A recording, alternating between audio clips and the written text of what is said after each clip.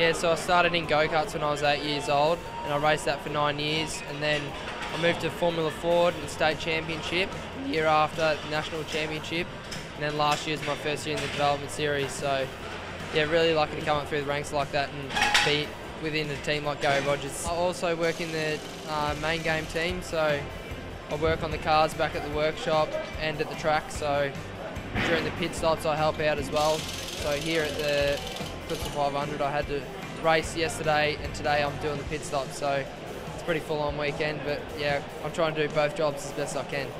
And Gary loves to get the drivers involved, and that's all part of it. I'm learning a lot, so yeah, it's great to be a part of. He's a great person, and I'm really lucky to be here.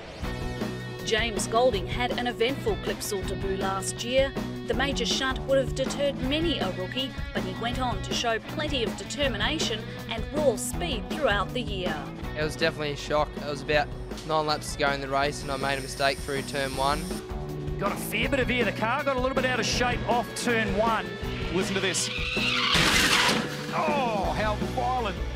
A big learning curve. Just goes to show that when you're pushing hard, the slightest mistake can end your race straight away. So after that I recovered, had a really good year, had some good results, and yeah, I'm really looking forward to this year. Yeah, this year I'm going to be pushing as hard as I can. Like Championship, I really want to get in the top 3, and we're off to a great start so far, finishing 3rd for the round, so I'll be pushing hard for wins, that's for sure.